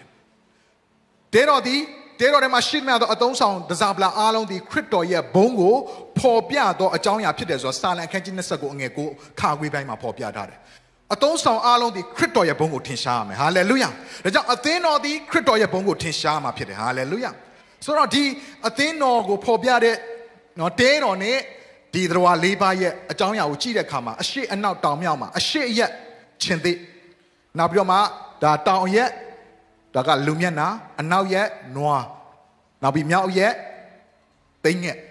ဆိုတော့ဒီဟာနဲ့ပတ်သက်ပြီးတော့မှကျွန်တော်ဣသလမျိုးနွယ်တွေနေရာချတဲ့အရာလေးနဲ့လည်းဆက်ပြီးပြောပြခြင်းတယ်ရသေးလားစူးစမ်းပြီးတော့လိုက်လာကြတွေ့တဲ့ကြောင့်ရန်ကျေးဇူးတင်ပါတယ်စူးစမ်းပြီးတော့နားထောင်ကြတယ်ဒါရှေ့မှာကြိုးရှင်းထားတယ်နောက်ပိုင်းကျရင်ပို့ပြီးတော့မှနားလည်သွားဖို့ရန်အတွက်အဲ့တော့ဣသရေလလူမျိုး12နွယ်ရှိတယ်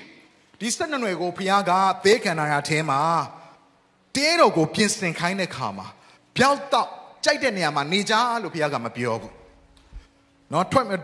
်တရားဟောကျမ်းတောလျာကျမ်းခန်းကြီးနဲ့အငယ်နှစ်မှာလူမျိုးနွယ်တိုင်းကတဲ့မိမိရဲ့အလံကိုကင်ပြီးတော့အလံထောင်ပြီးတော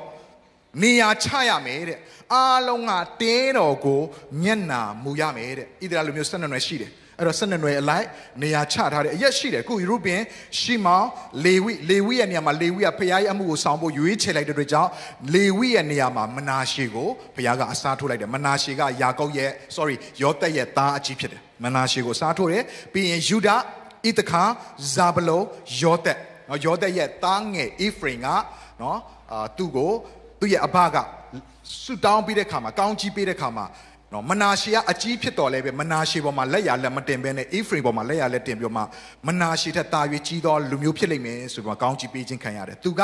တဲတော်ရဲ့အနီးဆုံးမှာနေရာတော်သူဖြစ်တယ်ခဏနေကြအဲ့ပုံလေးပြပါမယ်ပြီးရင်ဘင်ဂျမိန်ဒန်နသလီဂက်အာရှာဒီ12နွယ်ကိုဖခင်ကတဲတော်ကိုမျက်နာမူပြီးတော့မှတဲထိုးခိုင်းတယ်နေရာချခိုင်းတယ်အဲ့တော့ဘလို့ချလဲဆိုတော့တဲတော်နဲ့အနီးဆုံးနေရာမှာမျက်နှာချင်းဆိုင်နေရတဲ့မျိုးနွယ်၄မျိုးနွယ်ရှိတယ်ပြပေးပါဦးရူဘင်ဂျူဒာဒန်ခဏလေးဒီဟာလေးတစ်ချက်ကြည့်မယ်နော်ဒီမှာရူဘင်ဂျူဒာဒန်အေဖရိမ်ဒါတဲတော်ပုံစံချတဲ့အရာဖြစ်တယ်ဆိုတော့ဒီနေရာမှာယူဒကတော့လူကအယမ်းများတယ်ဆိုတော့ဒီဟာကိုတဲတော်ကိုအပေါ်စီးကနေကြည့်မယ်ဆိုရင်နောက်ထပ်အများကြီးရှိမှာပါအများကြီးရှိမှာပါဒါပေမဲ့သူ့မျိုးနွယ်လိုက်စီမယ်ဆိုရင်ဒီလိုပုံစံလေးတွေ့ရတယ်အကယ်၍များကောင်းကင်ဘော်ကနေကြည့်မယ်ဆိုရင်မိုးတိမ်ဘော်ကနေကြည့်မယ်ဆိုရင်မြင်ရတဲ့အရာက cross ဖြစ်တယ်ဘယ်နေရာမှာခလေကချိနေလဲဆိုရင်တဲတော်ကခလေမှာရှိနေတယ်ဟာလေလုယာရှေးမစွာတဲ့ကလဝါကရိုင်တော်အဖြစ်ဒီတဲတော်ထဲမှာပြုသောအရာဒီမြင်ရတဲ့နေပေသေးကိုရောက်လာပြီးတော့တစ်ချိန်တစ်နှစ်မှာအမြဲတမ်းတစ်ခါဝင်ရတဲ့အရာကနေတစ်ချိန်တစ်ခါတည်းနဲ့ထာဝရကာလတိုင်လွတ်မြောက်ဖို့ရန်အတွက်သိုးတငယ်တည်တော်ယေရှုခရစ်တော်ကိုလဝါကရိုင်မှာတင်မယ်ဆိုတဲ့အရာကိုရှေ့မစွာတဲ့တဲတော်အဖြစ်လူတွေကိုနေရာချတဲ့ပုံစံမျိုးဘုရားကသူ့ရဲ့ဉာဏ်ပညာကိုဖော်ပြပြီးသားဖြစ်တယ်ကဲအဲ့တော့အနီးဆုံးမှာနေရတဲ့အရာလေးကိုအနီးကပ်ချဲ့ပေးပါအောင်အရှိရက်မှာယူ Yudaga Turuya Banner, Turuya Alanga, Chinde Bompede. Yudaruya Chinde Surya Shia, Chindega, Turuya Kayad Alampede. Now tell you, Ruben yet, a day by Baleso, I see a son, Natago to Yare, Lugo to Yare. Do ya debega lupide. The Jamolo, Turuya Banaga Lubompide. Turuya Alanga. Now, not the Ifringo, County Peter, Yakoga, County Peter, Blue Peters, or Minga, Imita Archido, Noala, Otapide, Oxpede, Minga Imita Ajus, Siwa Chimare to killing me, so County Pigere. The Turuya Banaga Noapide. Chino, Trawa Libaga, oh, Shimaswarega, Piata King, I'm Yunori, Pias and Havidapide. Now, so the Kuga Baleso, ye, Daga, damn Unipide. The Gero Danga, Turuya Alanga, Mui Pompiama, Mui. But don't let so 2 years, Boga, 3 appear, County Peter Kama, Menoga Muikedo, no? Kaipian to the Pidelu, County Baby met 3 Mune Sudiga, Basin Salas, the Dega Muisura Piatkin, yet, Tapama, Amira, Piasen, the Yan to go Ponsa, Jangaro, Munegaro, the Panamaro, Muibono Matachangaro, Igego, Betame, Suru, Piasen Hara Pide. Pia agency and Pia Aluron and Ige. So, thing a car, Turuye, Lakana Pide, Turuye, a lamp yator. So, the Osuga, Linear. Direction Leguma Nia Chata, the Bago Miana Mutale, so ye, Dedogo, Miana Mutare. Either Lumosan or Alonga came Janet, the Limugaro, Naya Dero, Anisoma, Shirija, Naya Dero, Mianamu, Janet, Osurigaro, Yantu Lage, Yantu go Piantan, Taina, and now go Pian late Haja. Nago Miana Mamuna, and now go Jokain Haja, my Piobu, Piaga Nia Charakama. Idila Lumuna, Sanone, Lonia, Nia, Along Terry, Alonga, Pia, bringing the Daroshi, Dero, Yama Putare. Piakin, she do Yako, Yama Putare, play it hard. Idila Lumuni, Piomabe, Kuro, a Kavimia, now Jogani, Yantuga, when time Mesoye. Beloma Pian, Lay, you might take Yala Mambo, Colomtima. The General, the Chota Query, can't sound any who will lay sound on me, Kuroya Tero, Malelo Yamala. So the Kama devil. Piaga Babelo kind. Yandu Belau Ben Lala, Meno Loyame Ayaga, Nago, Mianamu Wopide. Teno Shia Yago, Mianamu Wopide.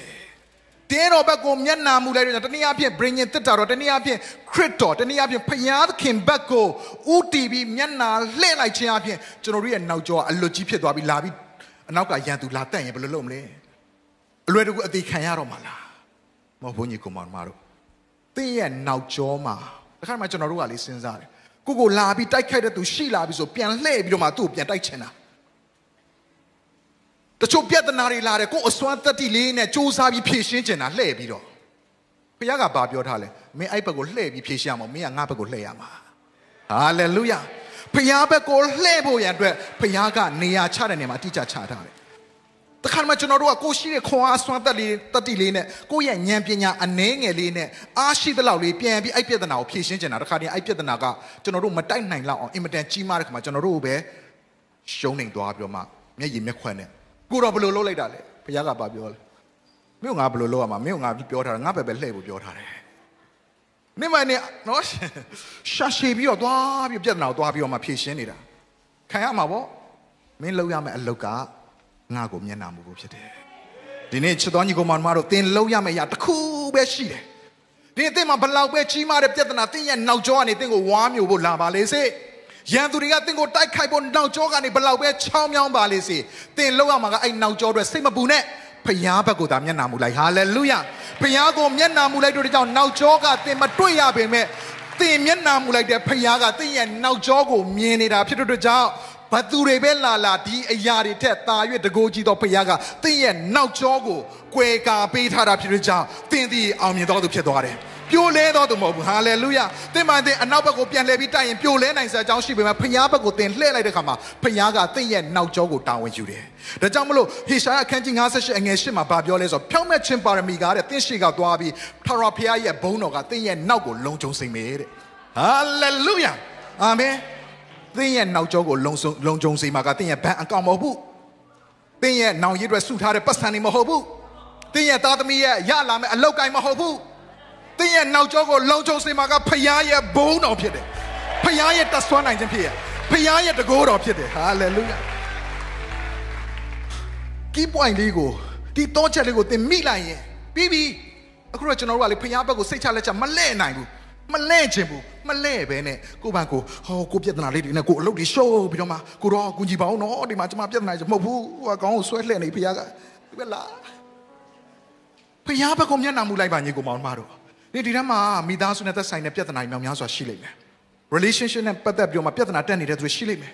Muitina Pata Piatan is Shilling. Look, I am a doka Piatan Yamasa Yawni because Sabu Drama Kakera Midas with Shigan Shilling. Didn't think Lopo and Piat and Kaina Yakushi Erabale. Piapago, Lebo Pite. Guro. Hallelujah. Guro Danitano Yaku Yapite. Guro go Vegano Kai Swim. Guro go Vegano Yojime. Piapago Lebo Yan Yichi. Tima Papiat and Abeshishi. Baka Kebeshishi. Tinga Piago be Sisi Chibioma. Piago be Miana Mulaya. Didn't think and now Joma La Piatanari. Piasi Jenny. Dokari. Oh, Musongo, show to Jenny. Yantu long Piakin down with you.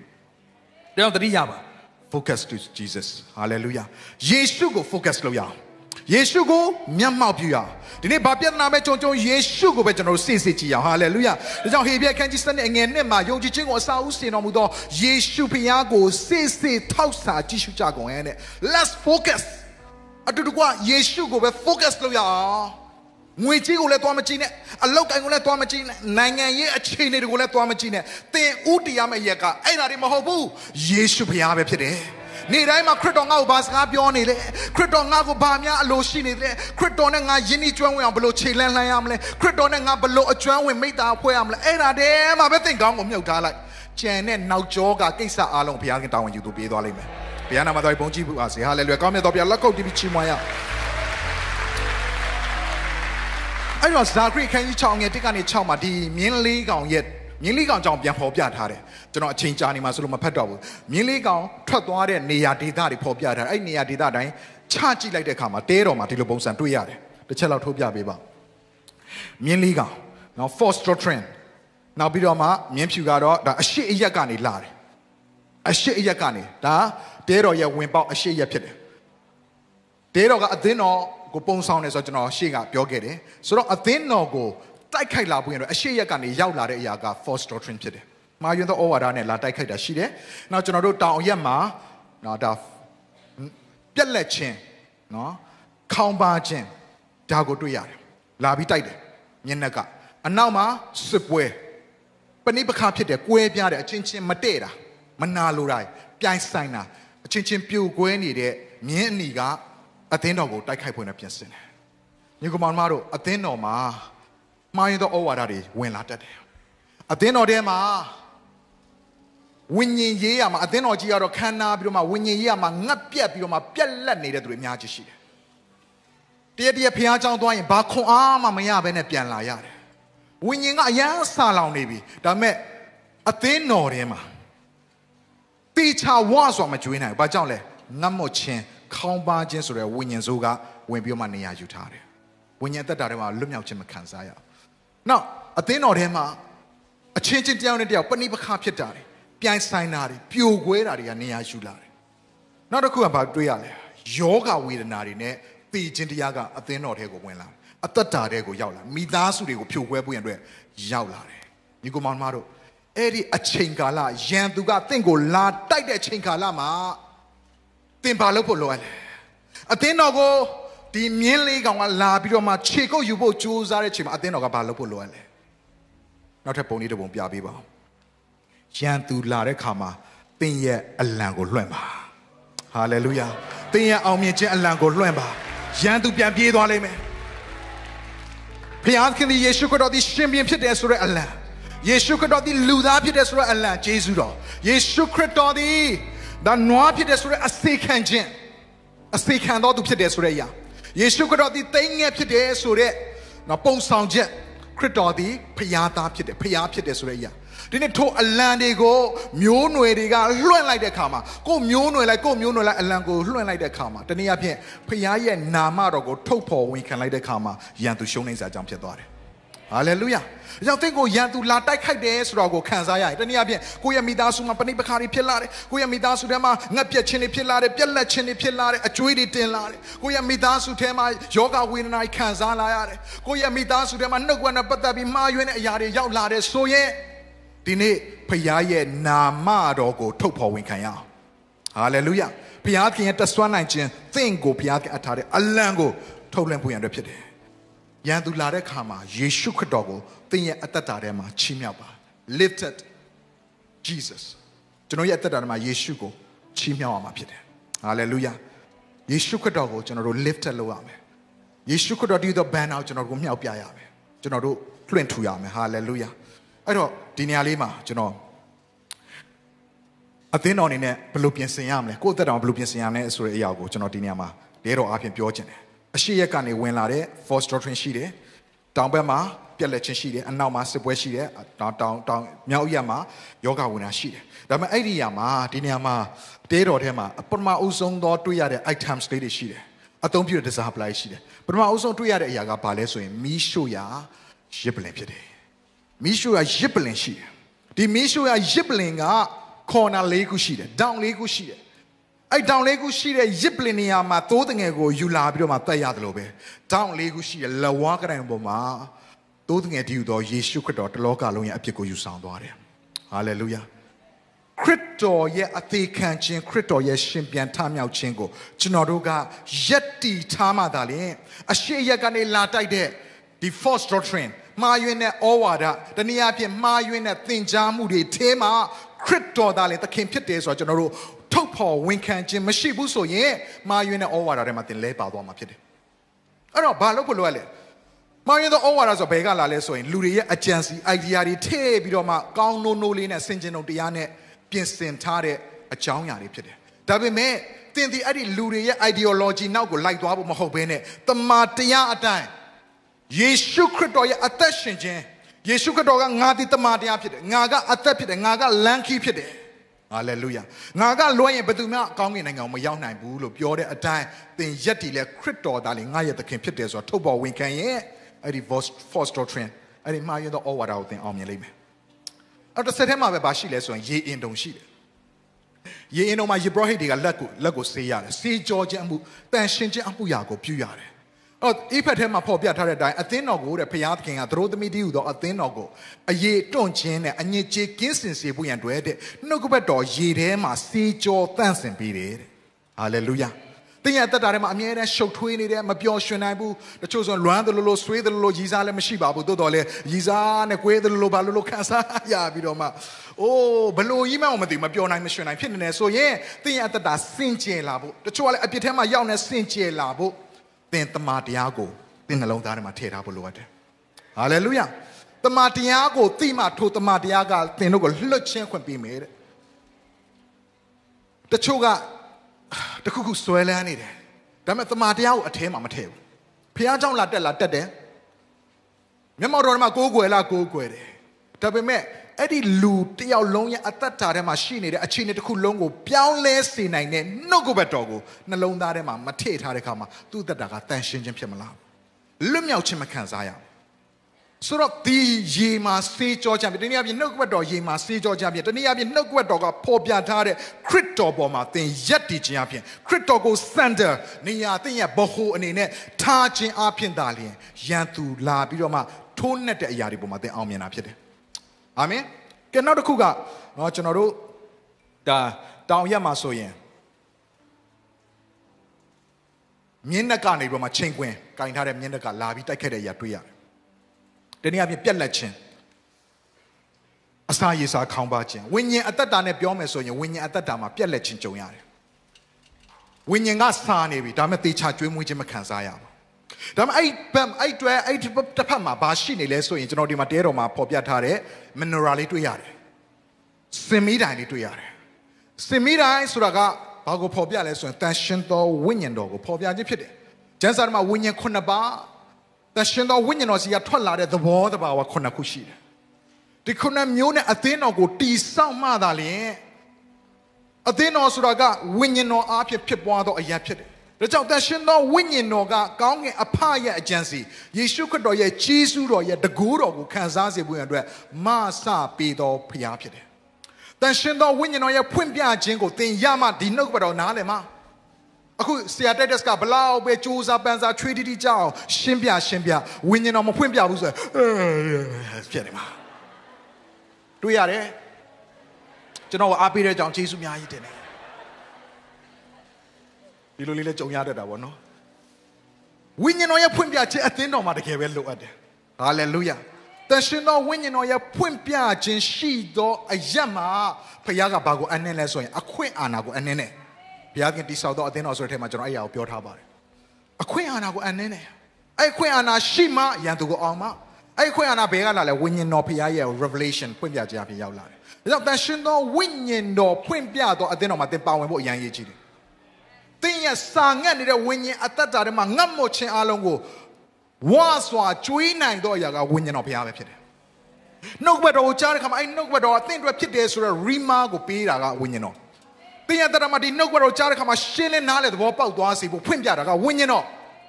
မဟုတ်ဘူးဆိုရင်တော့နှုတ်ဘတ်တရားတော်အသင်အတွက်ပြင်းစရာရန်ကောင်းလိမ့်မယ်။နောက်တန်ရှင်သောဝိညာဉ်တော်ဖွင့်ပြတဲ့အခါမှာအရာသာရှိလိုက်တာဒီတစ်ချက်အရာသာရှိလိုက်တာစားရတာအရာသာကြောင့်နှုတ်ဘတ်တော်အဲ့လိုလားအရာသာရှိလိုက်တာဟာလေလုယာဝိညာဉ်ကပြည့်ဝပြီးကျေနပ်အားရပြီးပြန်သွားရတယ်ဒါကြောင့်ဝိညာဉ်တော်ဥဆောင်ပြီးခရစ်တော်ကိုဘိုလ်ပြုတဲ့အသင်းတော်မှာသင်ပါဝင်နေဆိုတော့သင်ရဲ့ဝိညာဉ်အတ္တအမြဲတမ်းအားပြည့်လန်းဆန်းနေလိမ့်မယ်အာမင်အသင်းတော်ကိုရွေးချယ်တဲ့ရောက်ပါသင်ပါဝင်တဲ့အသင်းတော်ကဝိညာဉ်တော်ဥဆောင်လမ်းပြခြင်းကိုမခံယူတဲ့အသင်းတော်ဆိုရင်သင်ရဲ့ဝိညာဉ်ရေးကဘာဖြစ်လာမလဲ feminine ဖြစ်လာလိမ့်မယ် lack ဖြစ်လာလိမ့်မယ်ပြက်လက်လာလိမ့်မယ်အာနယ်ချို့တက်လာလိမ့်မယ်ချိနဲ့လာလိမ့်မယ်အဲ့တော့ဝိညာဉ်အတ္တမှာပြန်အားဖြည့်ဖို့ဝိညာဉ်တော်ဖွင့်ပြတဲ့နှုတ်ကပတ်တော်ကိုရရှိစားသုံးမှသာလေတင်းရဲ့ဝိညာဉ်အတ္တပြန်လဲအားပြည့်မှာဖြစ်တဲ့အတွက်ကြောင့်ဝိညာဉ်တော်ဥဆောင်တဲ့အသင်းတော်မှာသင်ပါဝင်ပါနောက်တောင်ရက်မှာ မြောက်ရက်မှာဖျားနာခြင်းနဲ့တေခြင်းတရားကလာပြီးတော့မှ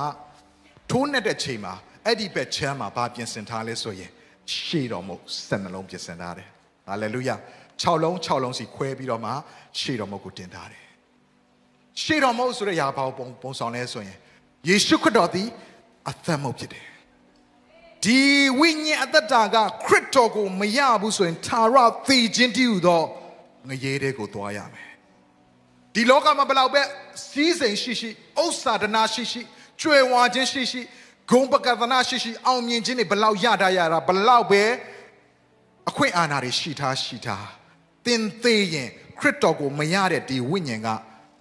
သာရကာလပတ်လုံးငရဲထဲမှာသေခြင်းသာရသေခြင်းလို့ခေါ်တဲ့ငရဲထဲမှာရောက်သွားလိမ့်မယ်အဲ့ဒီသေခြင်းတွေကလွတ်မြောက်နေတဲ့ຢာတစ်ခုပဲရှိတယ်အဲ့ဒါကကောင်းကင်အသက်မုတ်တည်သောယေရှုခရစ်တော်ကိုစားသုံးခြင်းဖြစ်တယ်ဟာလေလုယာခရစ်တော်ကိုမိမိရဲ့တတ်တာမှာနေရာပေးခြင်းစားသုံးခြင်းဆိုယေရှုခရစ်တော်ကိုဝန်ခံအနံ့ခြင်းခရစ်တော်ကိုအုပ်စိုးပွင့်အတွက်အနံ့လိုက်ခြင်းထိုရာအားဖြင့်သင်သည်အသက်မုန်နဲ့ဆက်ဆံတော်သူဖြစ်တဲ့ကြောင့်သေဘေးကနေကင်းလွတ်တယ်။ဒါကြောင့်ယေရှုကဘာပြောလဲငါ့ကိုယုံကြည်တော်သူသည်သေလွန်တော်လေရှင်လိုက်မည်။ဟာလေလုယာ။ဘုရားနာမတော်ဘုန်းကြီးပါစေ။အသက်ရှင်ခြင်းရောက်ကိုပေးနိုင်တာခရစ်တော်ဖြစ်တယ်။နောက်တစ်ခုကဘာလဲဆိုရင် partaking communionပွဲတော်မင်္ဂလာကိုကျွန်တော်တို့အမြဲတမ်းဝင်တယ်အခုရှေ့လာမဲ့တပတ်ဆိုရင်လာရဲ့ပထမဘက်ဖြစ်တဲ့ကြောင့်ပွဲတော်မင်္ဂလာကိုပေးဖို့ရတဲ့ရှိတယ်ပွဲတော်ဝင်တိုင်းမှာကျွန်တော်ဘာကိုအောက်မေ့သတိရလဲခရစ်တော်ချိုးဖဲ့ခဲ့သောခန္ဓာသူသွန်းလောင်းခဲ့သောအသွေးတော်ဖြင့်ငါသည်ဖြောင့်မတ်တော်သူငါသည်အသက်ရှင်ရတော်သူငါသည်ဖခင်အချစ်ကိုခံရတော်သူဖြစ်တယ်ဆိုတော့ကိုအောက်မေ့သတိရလဲဒီပွဲတော်ကိုပါဝင်ဆက်ဆံတာဖြစ်တယ်ဒါကြောင့်မလို့ဒီပွဲတော်ကိုပါဝင်ဆက်ဆံခြင်းဆိုတော့တနည်းအားဖြင့်ခရစ်တော်နဲ့ယဉ်ဤကျွမ်းဝင်ခြင်းမိတ္တာရဖွဲ့ခြင်းစားသုံးခြင်းဖြစ်တယ်တနည်းအားဖြင့်ခရစ်တော်ခံရသောဒဏ်ချက်အားဖြင့်ငါသည်အနာပြောက်လျက်ရှိတယ်ဆိုတဲ့နှုတ်ကပတ်တော်အတိုင်းသင်ရဲ့အသက်တာထဲမှာဖျားနာခြင်းရောက်လာတဲ့အခါမှာယောဂဝေဒနာရောက်လာတဲ့အခါမှာအိယာထဲမှာလဲတဲ့အချိန်မှာခုနကယောဂဗျာနဲ့တည်ခြင်းတရားသင်ကိုလာချင်းချောက်တဲ့ချိန်မှာသင်ပါအလံကိုလွှင့်ရမလဲခရစ်တော်ကဒဏ်ချက်အားဖြင့်ခရစ်တော်ရဲ့ဒဏ်ချက်အားဖြင့်ငါသည်ကျမ်းမာတော်သူဖြစ်တယ်ဟာလေလုယာဒီဘန္နာကိုထုတ်လွှင့်မှာသင်ရဲ့အသက်တာထဲမှာစိုက်ထူပါစာတန်ကသင်စီကပြေးသွားလိမ့်မယ်ယောဂဝိညာဉ်သင်ထဲကထွက်သွားလိမ့်မယ်ဟာလေလုယာကျမ်းမာတော်သူဖြစ်တယ်ဆိုအမြဲတမ်းဝန်ခံပါဘယ်တော့မှလက်မလျှော့နဲ့အမြဲတမ်းဝန်ခံပါနောက်ဆုံးတစ်ခုအဲ့ဒါဘာလဲဆိုရင်အနောက်ရက်မှာရှိတဲ့မြင်းအနေစစ်ပွဲတွေပဏိပခတွေပြိုကွဲခြင်းတွေနဲ့လာပြီးတိုက်တဲ့ချိန်မှာ အလဲမှာအဲ့ဒီအရှိရမှာအနောက်ရက်မှာဘာကိုပြင်ဆင်ထားလဲဆိုရင်အခုဒီညလေးမှာတွေ့ရတဲ့နန့်တာပေါင်းမိရှို့ရာရစ်ပလင်ဖြစ်တယ်နန့်တာပေါင်းမိရှို့ရာရစ်ပလင်ဒီရစ်ပလင်ကဘာကိုဖော်ပြလဲဆိုရင် prayer ဆုတောင်းခြင်းအဲ့ဒီရစ်ပလင်ရှေးမောင်းမှာယေဘရဟိကဆုတောင်းရတယ်နန့်တာပေါင်းနဲ့မိရှို့ရင်းနဲ့ဆုတောင်းရတယ်ဣသရေလလူမျိုးတွေအဖြစ်တွေဝင်ချတောင်းမှရဖခင်ရဲ့အတန်ကိုနားဆွင့်ရတယ်ဖခင်ဘာပြောမလဲဆုတောင်းခြင်းညီကောင်မတို့အသင်းတော်ထဲမှာပဏိပခဖြစ်လာပြီမိသားစုထဲမှာပြိုကွဲခြင်းတွေစီလုံးညညမရှိတော့ဘူးတယောက်တယောက်ဝင်းမခံနိုင်တော့မာနတွေနဲ့တယောက်တယောက်ပြန်တိုက်ခိုက်ပြီးတော့မှအမြဲတမ်းရန်ဖြစ်နေတယ်ပြီးရင်အလုတ်ကိုင်းထဲမှာအလုတ်ထဲမှာရှိတဲ့သူတွေကပြိုကွဲနေတယ်အသင်းတော်ထဲမှာပြိုကွဲနေတယ်မိသားစုထဲမှာပြိုကွဲနေတယ်ဆိုရင်သင်လုံနိုင်တော့အရာတစ်ခုပဲရှိတယ်အဲ့ဒီအရာကလည်းအင်မတန်အစွမ်းထက်တယ်အဲ့ဒါဘာလဲဆိုရင်ဆုတောင်းခြင်းဖြစ်တယ်ဟာလေလုယာဆုတောင်းခြင်းကယံသူယံကြောက်တယ်ဆုတောင်းပါဇွဲမလျှော်ပဲဆုတောင်းပါဆုတောင်းခြင်းဆိုတဲ့အလံကိုစိုက်ထူဖို့ရန်တော့ဖြစ်တယ်ဟာလေလုယာဒီချိန်မှာသင်ဘာမှမတတ်နိုင်ဘူးသူတို့ကဘလောက်ရှင်းပြတချို့ကနားမလဲတဲ့သူတွေရှိတယ်ရှင်းပြလို့မရတော့ပြဿနာကအကြီးကျယ်ဖြစ်နေပြီပဏိပခတွေဖြစ်နေပြီပြိုကွဲခြင်းတွေဖြစ်နေပြီဒီနေ့မနေ့ပဲဆရာခင်တွေချင်းနဲ့ကျွန်တော်တီတောင်လေးမှာမျက်မှောက်တော်ထဲမှာဟာငိုကြွေးပြီးတော့မှကျွန်တော်ခေါင်းဆောင်တွေတွေ့လေစိန်ခေါ်မှုကြီးမားတဲ့စိန်ခေါ်မှုကဘာလဲဆိုတော့အဲ့ဒါကခေါင်းဆောင်ဖြစ်လာတဲ့သူတွေနားလဲလိမ့်မယ်ကိုယ့်ရဲ့အသင်းသူအသင်းသားတွေကဝိညာဉ်ရေးမှာပြုစုနေတဲ့သူတွေကဖခင်ရဲ့နီးလန်းကိုသိရဲ့သားနဲ့ဝင်မခံဘဲနဲ့ဆုံးဖြတ်ချက်မချဘဲနဲ့တည်တယ်လို့တတ်တယ်လို့နဲ့ကိုဆရာကြီးလို့ထင်ပြီးတော့ကိုဖခင်ဝတ်ထနိုင်မွေ့လျော်နေတယ်လို့ထင်ပြီးတော့ကိုဝိညာဉ်ရေးမှာတော်တော်လေးရင့်ကျက်နေပြီလို့ထင်ပြီးတော့တမန်တရားကိုမျက်ကွယ်ပြုတာကျွန်တော်တို့အရန်ခံစားရခက်ဆုံးဖြစ်တယ်ခြေကွဲရတယ်ငိုကြွေးရတယ်ကျွန်တော်တို့ငိုကြွေးတဲ့ຢာကျွန်တော်တို့တိုက်ရဖို့ကားရဖို့ကျွန်တော်ငိုကြွေးတာမဟုတ်ကျွန်တော်ငိုကြွေးရတစ်ခုပဲရှိတယ်နှလုံးသားကျိုးပဲ့တဲ့ချိန်မွားတဲ့ချိန်တစ်ခုပဲရှိတယ်အဲ့ဒါကပဲချိန်လဲဆိုရင်ကျွန်တော်တို့ပြုစုနေတဲ့သူတွေကဖျားထဲကိုရောက်မလာဘဲနဲ့လောကထဲပြန်လှည့်သွားတဲ့ချိန်မှာအယမ်းနာကျင်ရနှလုံးသားတွေခြေကွဲရတယ်ငိုရတယ်ကျွန်တော်တို့ငိုကြွေးတာအဲ့တစ်ချိန်ပဲရှိတယ်ကိုယ့်ရဲ့အသင်းသားတွေပြုစုနေတဲ့သားနဲ့ဟာဖျားကိုအကုန်လုံးလက်မြောက်ရှုံးပေးပြီးလာခဲ့ပါလားဆုံးဖြတ်ချက်ချလိုက်ပါလားဒီအပြစ်ကိုသူ့တက်တဲ့လုံးဝစွန့်လွတ်မယ်လို့ဝန်ခံလိုက်ပါလားအဲ့လိုဝင်မခံဘဲနဲ့အိုးသူ့ကိုသူဆရာကြီးလိုပုံစံနဲ့ပြီးအနောက်ကွယ်မှာအပြစ်ကလုံနေသေးတယ်ဆက်ပြီးလုံနေသေးတယ်ဖျားเจ้าထဲမှာသူရေလက်တက်ကြွပြီးတော့သူ့တက်တာမှာဘာမှတိုးတက်မလာဘူးပျက်စီးခြင်းတွေကတစ်ခုရောက်လာကိုကတွေ့နေရတာနဲ့ဘလောက်ပြောနားကောက်တဲ့ယုံကြည်သူတွေလည်းရှိပြန်တယ်အဲ့ခါမျိုးမှာကျွန်တော်ဘာလုပ်ရလဲဘာမှမတတ်နိုင်ဘူးကျွန်တော်လုံနိုင်တာတစ်ခုပဲရှိတယ်ဘုရားခင်ရှေ့မှာអော်ရတော့မယ်ကိုရောဒီတရားရဲ့အသက်တော်ကိုရောပြုပြင်ပေးပါဘလောက်ပြောမရတော့ဘုရားလက်ထဲအမေဒီထဲမှာတချို့မိဘတွေရှိလိမ့်မယ်ကိုယ့်ရဲ့သားသမီးဘလောက်ပြောလို့မရတော့ဘဲနဲ့လွတ်ထားလိုက်ရတဲ့အခြေအနေရှိသွားပြီဆိုရင်သင်မတတ်နိုင်ဘူးလို့ဘယ်တော့မှမတွေးပါနဲ့သင်မှာအောင်မြင်ခြင်းအလံတစ်ခုရှိသေးတယ်အဲ့ဒါကဆူတောင်းခြင်းဖြစ်တယ်ဆူတောင်းခြင်းကအခြေအနေအလုံးကိုပြောင်းလဲပေးတယ်ဆူတောင်းခြင်းကအနေထားတွေအလုံးကိုပြောင်းလဲပေးတယ်ဆူတောင်းခြင်းကလူတွေရဲ့အတ္တကိုပြောင်းလဲတယ်ဆူတောင်းခြင်းကတိုင်းနိုင်ငံကိုပြင်လဲပြောင်းလဲစေတယ်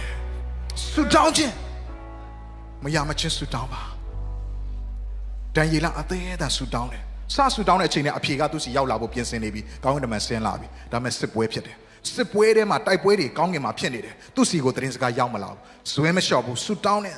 တရားပြီးတရားဆက်ဆူတောင်းတယ်အဖြေရမလာဘူးဇွဲမလျှော့ဘူးဆူတောင်းတယ်အဖြေရမလာဘူး9ရက်ရောက်မလာဘူး6ရက်ရောက်မလာဘူး9ရက်ရောက်မလာဘူးဆက်ဆူတောင်းတယ်10ရက်ကျော်သွားတယ်ရောက်မလာဘူးဆက်ဆူတောင်းတယ်ထပ်ပြီးဆူတောင်းတယ်အရက်20ဆူတောင်းနေတော့မယ်မရက်လိုက်ဘူးအဖြေမရတော့သွားပြီထင်တယ်ငါဆူတောင်းချက်ဘုရားနားမထောင်တော့ဘူးလားမသိဘူးတော်ပါပြီဆိုပြီးမှ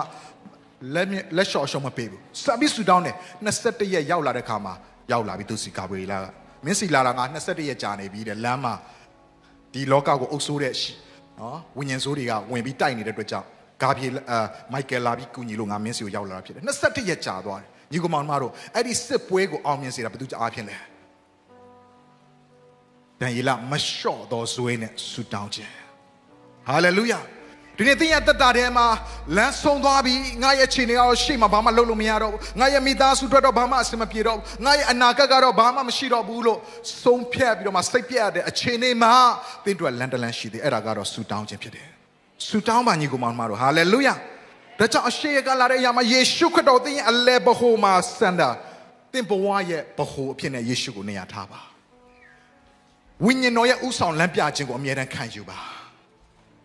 ယေရှုခရစ်တော်ရဲ့ဒဏ်ချက်အဖြစ်ငါသည်ချမ်းသာတော်သူဖြစ်တယ်ခရစ်တော်ရဲ့အသွေးတော်အဖြစ်ငါသည်ချိန်ချင်းအမယ်ငါလွတ်မြောက်ပြီးငါသည်အသက်ရှင်တော်သူဖြစ်တယ်ဆိုတော့နေ့တိုင်းမှာဝန်ခံပါနေ့တိုင်းမှာပဏိပခတွေပြိုကွဲခြင်းတွေကိုအောင်မြင်နိုင်တဲ့ဆူတောင်းခြင်းသင်ရဲ့တတ်တာထဲမှာဒီ၄မျိုးကိုကင်ဆွဲထားတယ်ဆိုရင်သင်တတ်တာအဖြစ်ဘုရားခင်ဘုန်းတော်ထင်ရှားလာလိမ့်မယ်သင်ရဲ့မိသားစုတော်ဘုရားဘုန်းတော်ထင်ရှားလာလိမ့်မယ်သင်ရဲ့အသင်းတော်မှာဘုရားဘုန်းတော်ထင်ရှားလာလိမ့်မယ်ဟာလေလုယာဟာလေလုယာရှိတဲ့နာခဏလောက်မတည့်ရအောင် Thank you Jesus ညီကောင်မတို့ဒီနေ့ပြောသွားတဲ့အရာအများကြီးရှိတဲ့အထက်မှာသင်ဘာမှမမှတ်မိရင်တော့မှကျွန်တော်တခုပြောပြခြင်းတယ် Focus to Jesus ယေရှုကိုမျက်မှောက်ပြုပါယေရှုခရစ်တော်ဘက်ကိုမျက်နှာလှည့်ပါသင်ရဲ့ပြဿနာသင်ရဲ့မိသားစုသင်ရဲ့အနာဂတ်ငါဘာလုပ်ရမလဲဆိုတဲ့အရက်ကနေဒီနေ့သင်မျက်နှာလှည့်ရမှာကယေရှုခရစ်တော်ပဲဖြစ်တယ်တချို့သောသူတွေကိုယ့်ရဲ့ဝိညာဉ်သားမှာတိုက်ခိုက်ခြင်းခံစားနေရတယ်ရန်သူရဲ့တိုက်ခိုက်ခြင်းခံစားနေရတယ်ဆိုရင် lifted to Jesus ယေရှုခရစ်တော်ကိုသင်ရဲ့တရားမှာချီးမြှောက်ပါခရစ်တော်ပြုသောအရာကသင်အတွက်ဖြစ်တယ်ဆိုတော့ဝန်ခံထုတ်ဖော်ပါဒီချင်းလေးကိုကျွန်တော်အတူတူသိဆိုတဲ့ဘုရားခင်ရှိတော်မှာကိုတိုးဝင်ရအောင်